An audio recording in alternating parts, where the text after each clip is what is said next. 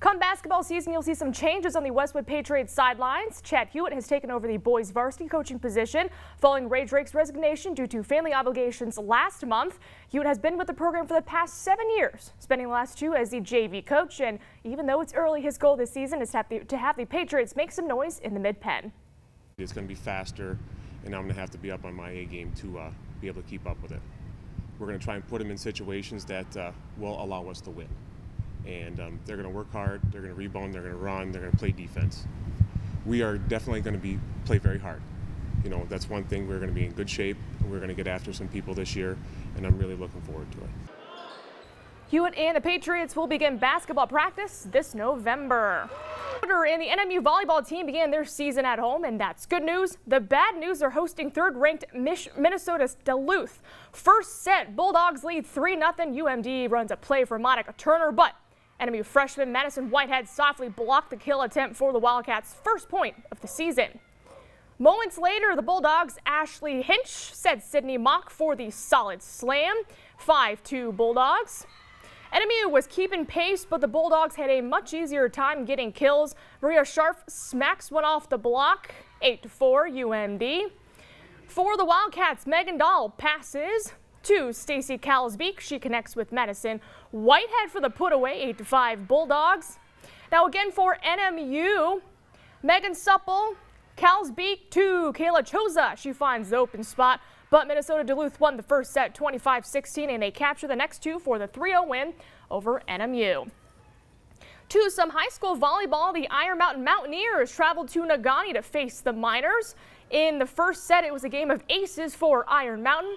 Alina Herman serving, she gets the ace. She's got the hot hand, so why not do it again?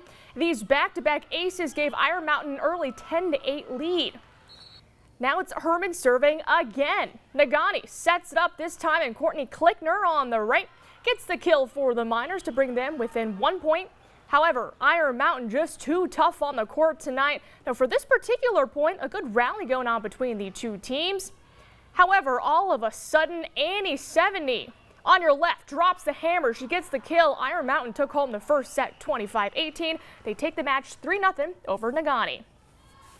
The Rapid River Rockets open up their season by hosting the North Central Jets. First game tied at 18 when Rockets senior Rachel Lacoste jumps up and tips this one over for a point. The Jets, though, come back as the ball comes to the middle, and Rayanne LaFord stuffs this one back over the net, but Rapid River still won the first game 25-20.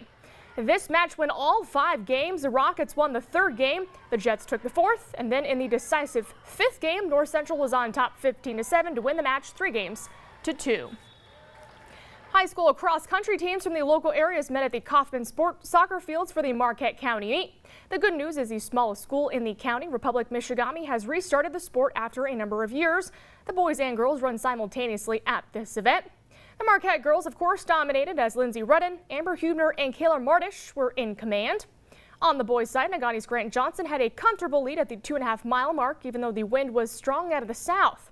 Johnson went on to win in a time of 17 minutes 50 seconds with Miners teammate Colton Yesney second and Marquette's Lance Rambo in third. For the girls, it was Lindsay Rudden in 19:35, followed by the Hubner sisters Amber and Shayla. So with their help, it was a sweep for Marquette. The girls come out on top with 15 points, followed by Westwood and Ishpeming in third. As for the boys, it was Marquette in first with 39 points, with Negaunee in second and Ishpeming again in third. And highlights, visit our website, uppermichigansource.com. And Greg, I know the highlights didn't really come through there, but some bad news, though, for the Packers. Brian Bulaga was out in the first half, left knee injury, and Eddie Lacy, fourth quarter, got a concussion.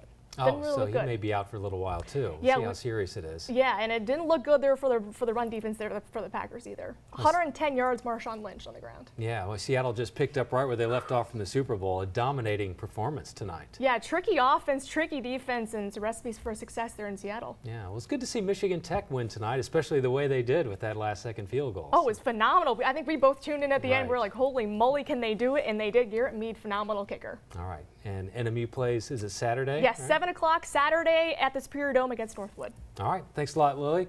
Coming up next, a kayaker takes to the streets of downtown Escanaba. We'll take a look next.